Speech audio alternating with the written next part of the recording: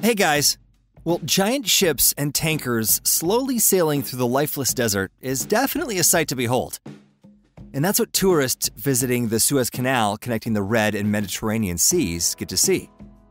It significantly shortened the path for ships that used to have to sail around all of Africa just to get to the Indian Ocean. And that's just the geographical portion. The Suez Canal actually connects entire parts of the world, Europe and Asia, and the tariffs on transported loads through the canal bring Egypt huge profits at over $5 billion a year. The canal optimizes movement of ships between EU country ports on one side and Chinese, Japanese, and Middle Eastern ports on the other side. And there's no current alternative. But it recently drew attention from all over the world, and that's no exaggeration. So on the morning of March 23, 2021 at 7:40 a.m. local time, the gigantic 1,312-foot-long container ship, the Ever Given, one of the largest container ships in the world, was moving along the Suez Canal. It turned sideways in the canal and ran aground with its stern and aft ends on the banks. We'll look at how this affected the world economy and Egypt's in particular later, but for now, let's look at the history of the canal itself. So not everyone knows that the so-called Canal of the Pharaohs, connecting the Nile to the Red Sea, was dug in the 2nd millennium BCE and ran from west to east. Later, construction and restoration of that canal was done by the powerful Egyptian pharaohs Ramses II and Necho II. Herodotus writes that Necho II, who ruled Egypt from 610 to 595 BCE, started building the canal from the Nile to the Red Sea, but wasn't able to finish it. The canal was finished in about 500 BCE by Emperor Darius I, the Persian conqueror of Egypt. As a monument to the event, Darius built granite pylons on the coast of the Nile, including one near Karbet, 130 miles from Suez. In the 3rd century BCE, the canal was made shipworthy by Ptolemy II Philadelphus. It started a bit further along the Nile than the previous canal in the Fakusa region. Diodorus Siculus describes the object created by Ptolemy II's engineers as a witty sluice gate that solved the problem of falling from heights and potential mixing of the Nile's water and silt. The channel was fairly wide and could fit 3 triremes across. Later, Roman Emperor Trajan, who ruled the Roman Empire from 98 to 117 CE, deepened and broadened the canal.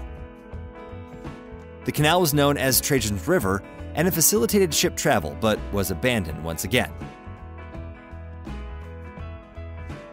Now, over 1,000 years went by before someone tried to dig another canal. In 1798, Napoleon Bonaparte was in Egypt and saw the potential of building a canal connecting the Mediterranean and Red Seas. He signed off on preliminary measurements led by engineer Lapierre. The team came to a mistaken conclusion that the water level of the Red Sea was 30 feet above the water level of the Mediterranean, which would therefore require a canal with locks.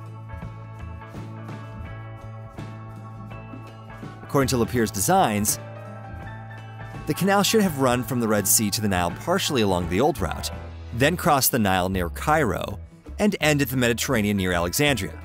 Lapierre didn't think they could make it significantly deep, and his canal was unsuitable for large vessels. Lapierre said he spent 30 to 40 million francs on the project.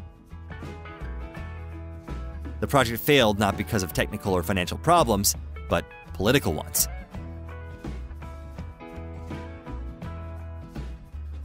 Napoleon lost hope in conquering Egypt.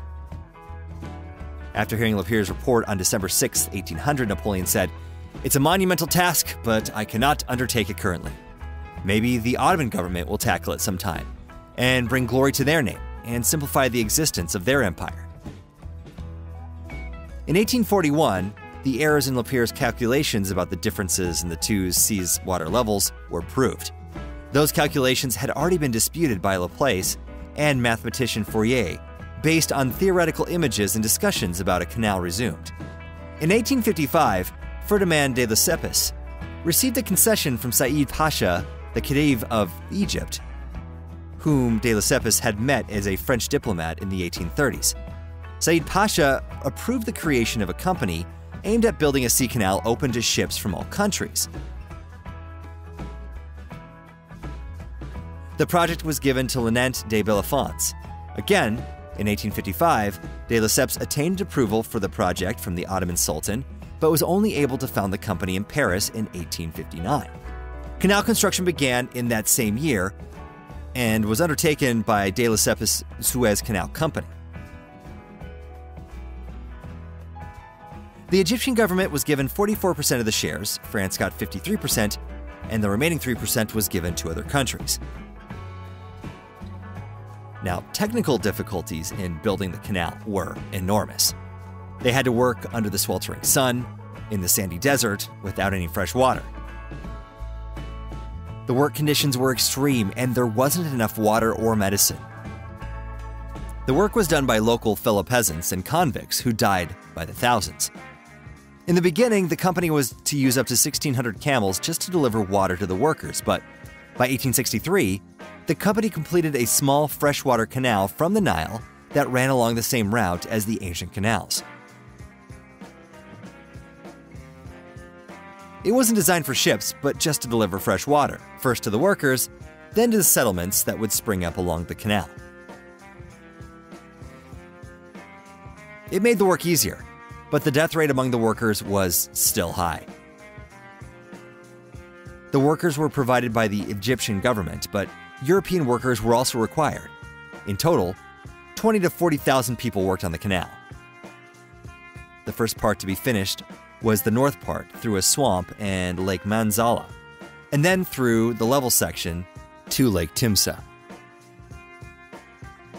Then there were two great drop-offs. The first, at the long since dried up Great Bitter Lake, whose bottom was 30 feet below sea level. After filling in the lakes, the builders went to the end southern portion. The total length of the canal was about 108 miles, including the length of the canal through the Isthmus of Suez, which was about 100 miles long, the sea channel along the bottom of the Mediterranean Sea at 5.7 miles long, and the Gulf of Suez at about 1.9 miles long. The canal's width at water level is 390 to 490 feet wide and 147 to 197 feet wide at the bottom. The depth of the freshwater channel was 40 to 43 feet deep, but then increased to up to 66 feet deep. Now, the canal officially opened for ships on November 17, 1869. The Suez Canal opening was attended by Empress of France Eugenia, Emperor of Austria-Hungary Franz Joseph I, with the President-Minister of Hungary Andrássy, the Dutch prince and princess, and the Prussian prince. Egypt had never seen such a ceremony and never had so many high-ranking European guests before. The celebration lasted 7 days and nights and cost Khedive Ismail 28 million gold francs.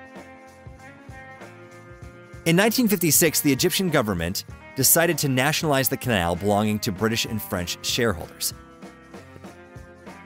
That caused an armed conflict where the canal was significantly damaged by the Anglo-Franco-Israeli combatants, resulting in the canal being closed until October 1957.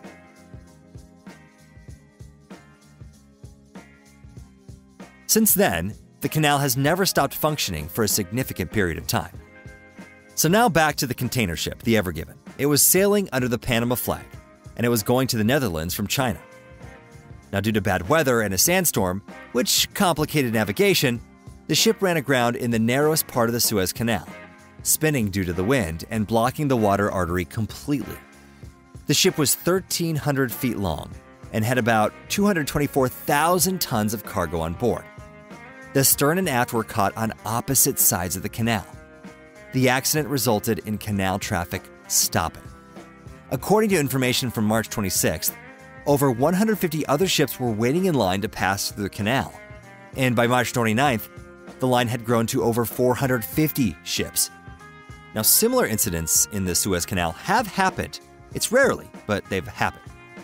Like in September 1990, the American container ship Robert Lee ran into the Eastern Canal Bank, leading to over 80 ships congesting. Movement was restored the next day. On November 7, 2004, the tanker Tropic Brilliance ran aground near Ismailia, blocking traffic. Over 100 ships were waiting near the northern and southern entrances then.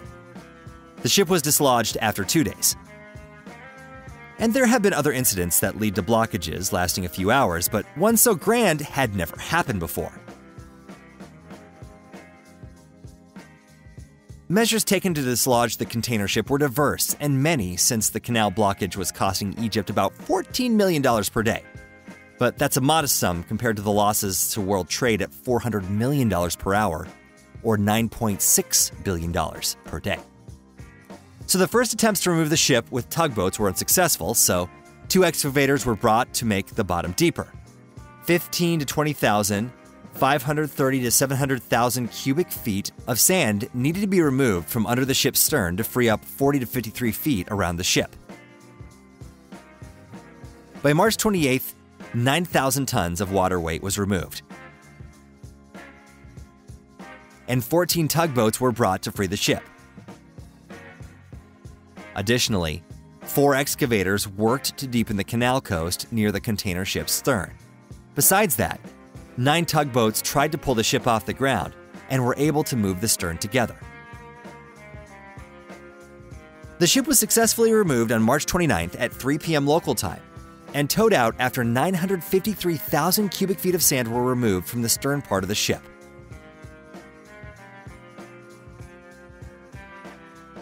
Egypt's President Abdel Fattah al-Sisi announced the successful unblocking of the canal.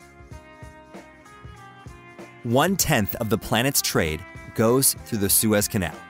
Famous clothing and appliance brands had announced the colossal damage they experienced because of the blockage. Likewise, there are large problems with Tesla deliveries, and Finland is running out of coffee. As far as short-lived products go, according to the deliverers, they were simply thrown overboard. The blockage of Arabian oil tankers through the Suez Canal in the first days after the incident led to a rise in oil prices by over 5%. And the price for delivering oil products overseas almost doubled. The incident made world shippers look over their schedules, change shipping routes, and resend containers back to their clients. The ship blocked the canal for a week, and it's hard to imagine the blow to the world economy if the problem was solved in such a timely manner. Well, that's all for today. Be sure to leave us a like if you learned something new, and let us know what you thought in the comments, and we'll see you again next time.